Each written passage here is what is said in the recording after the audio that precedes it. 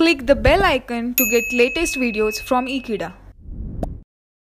Hello friends, today we will discuss about two topics. One is index nested loop join and how from index nested loop join the cost effectiveness on the disk access time and the seek time will improve and introduce another join that is known as merge join.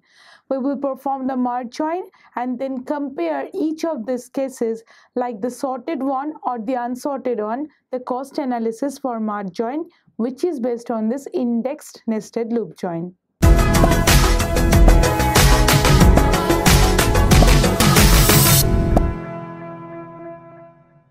If we take all the structures of this nested loop join and then create an index on the outer relation, then it will help not only for accessing a reduced disk time, also it will happen faster access on the data.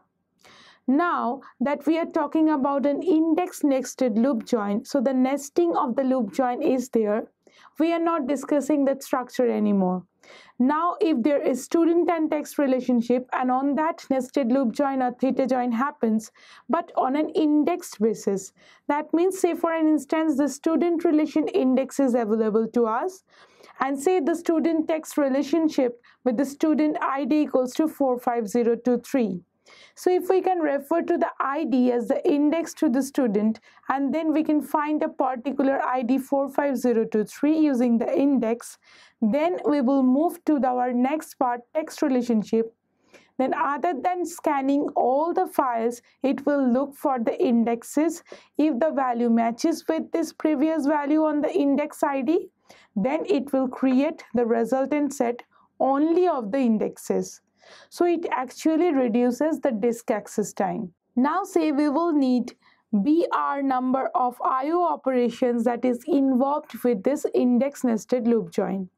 As BR is the outer number or the block on this outer relation, then we can have at most BR number of our operation because the index can have at most BR IO operations or BR number of blocks associated to it. Now when we are talking about BR, then we will know that the cost will be reduced to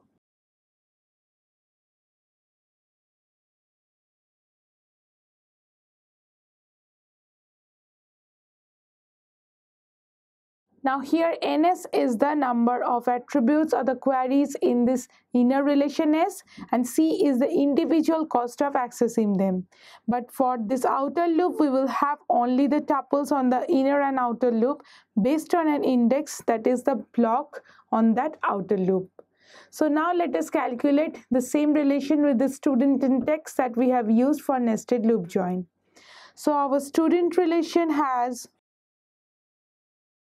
5,000 entries in it and our text relationship has 10,000 entries in it. And now on joining them on an index ID, that means the student's ID we have taken as the index. So on average 20 entries are there per index that we are taking as the reference. So now how this computation will change? First, we will calculate the disk access time.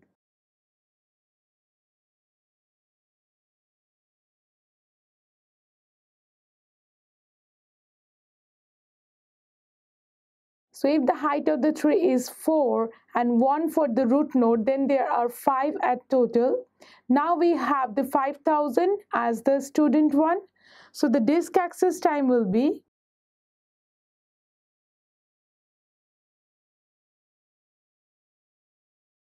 now if we compare it with the disk access time on a nested loop join, which was much higher, that was around 2 lakh of entries.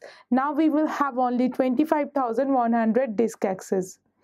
Now it had reduced the disk access time, but the problem is with the seek time. Because in each of the disk access or the block on the indexes, it has to point to each of the value on the index. So we need to create an index while cost and also the record while cost. So it will actually increase the seeks on that data. Now let us calculate the seeks on that data.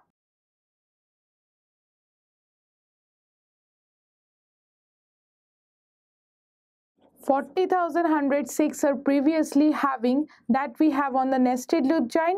First, we need to have the 100 plus 100, that means 200 more 6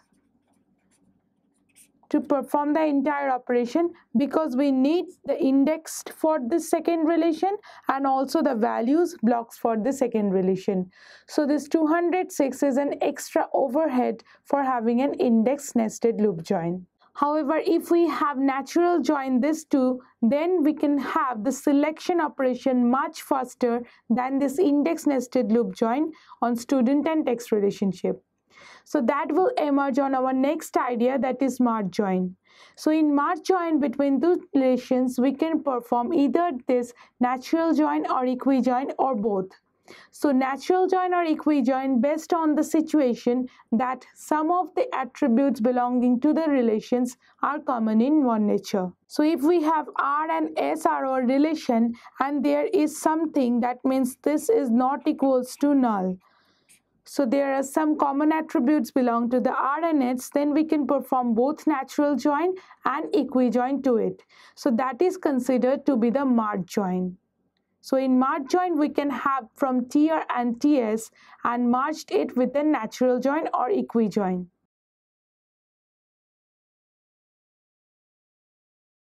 Now the TR and TS on the joining on TR and TS will have the same attribute that belongs to R intersection S. Now we will see how to perform this merge join.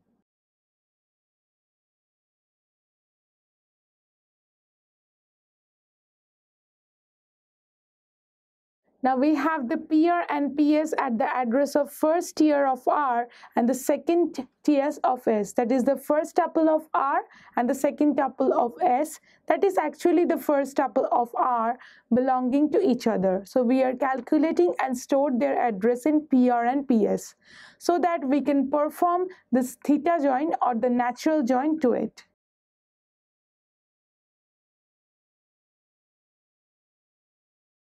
Now PS not equals to null and PR not equals to null. If this two happens, that means both has to be not equals to null. Otherwise, if one of them is null, that means there are some not missing attributes in the TR that is present in TS or vice versa. So now we will perform our loop.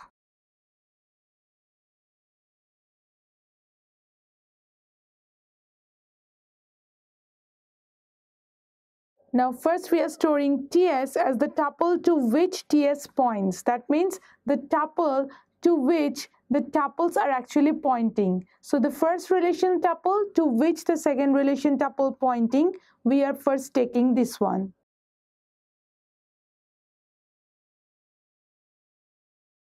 Now we know there are more number of tiers, then we can have that TSS as a set of SS. That means a set of relation S that considered to be all the tuples that it pointed by PS to the TR. Now the PS that we have added, that pointing to the TSS or the tuples on this address that we have from the relation. So now we can have the set of all those tuples as the SS.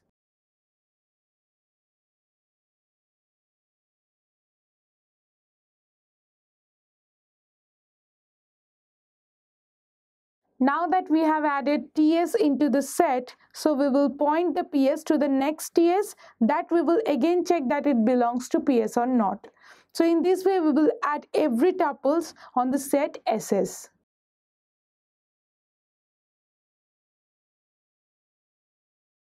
Now that we have mentioned done equals to false, so we will stop the loop until and unless done equals to true. So now we have added all the tuples that present in the second relation or the inner relation into the set of S.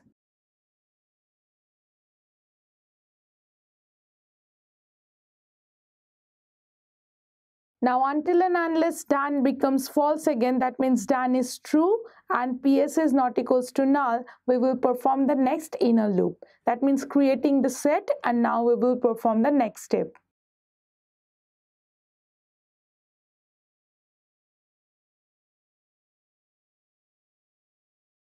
Now again we are calculating the TS, that is the tuples to which PS points to.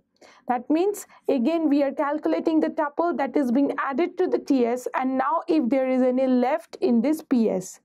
So now if this joining attributes of TS on the PS dash is equals, then we can say that we have joined it properly.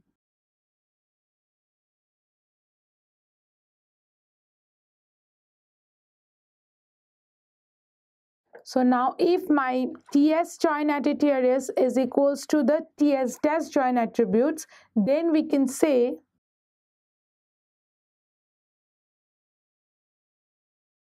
we will add up all the TS dash to our set of S that we have already pointed to. Now that after that we set every PS to the next TS dash, that means the pointer which is pointing to the next tuple. Now we are ending it, and if there is no such methods on the joining attribute on TS that is not matched on the joining attribute on TS dash, that means we are already finished with this. That means there are no other tuples that is left with this tuple set SS or other than the set that was previously we have acclaimed. Now what happened with this outer relation? This is more like this inner relation. So now we need to handle the outer relation.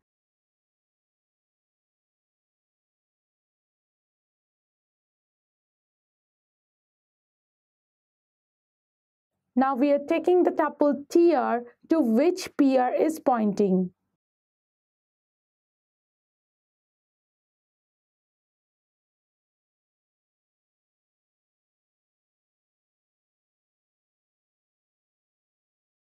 Now until and unless PR is pointing to null, that means there are some tuples left in this relation R.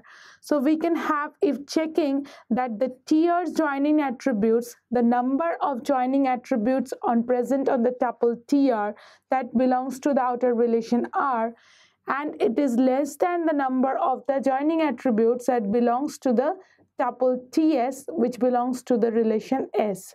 So if these two conditions satisfy, then it will perform with the next.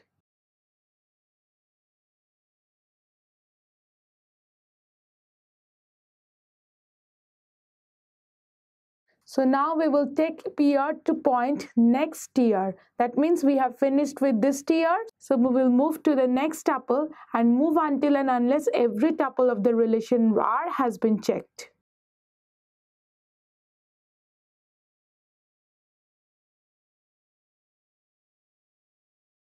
Again, we will check all the tuples to which PR is pointing. So first we are finding all the tuples that belonging to the tuple set. Now again we are pointing the tuple to the TR and which PR is pointing.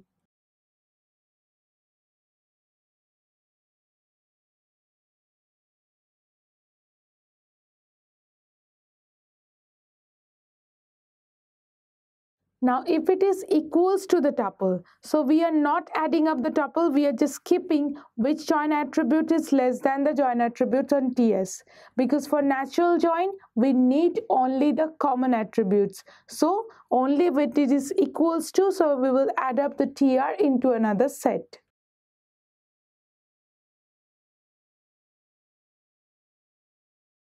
Now if this happens, then we will actually make the join. So now we will check for each TS in the set S. That means for each TR we are considering the TS in the set S to join them.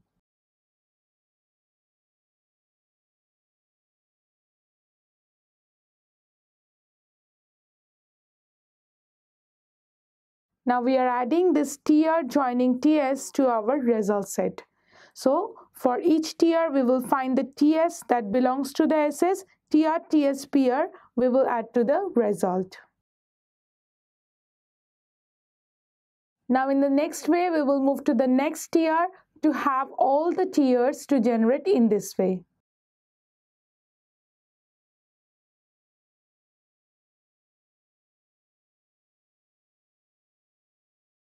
So now we will move until every PR that belongs to the TR, and next we will consider the next TR that is pointed by this PR.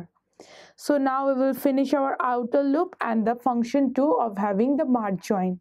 So it will actually merge two tables based on a join attribute.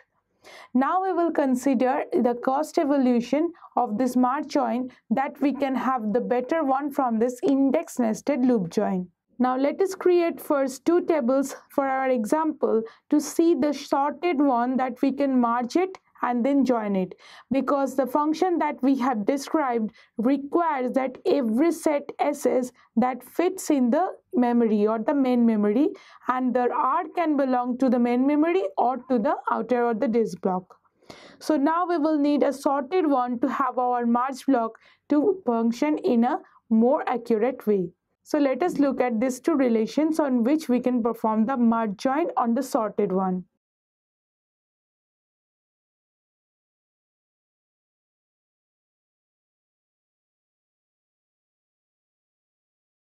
So these are two relations R and S. PR is pointing to the first data, PS is pointing to the first data of S, and joined on the conditions A1. That means A1 in the join attributes, and this must match on these two relations.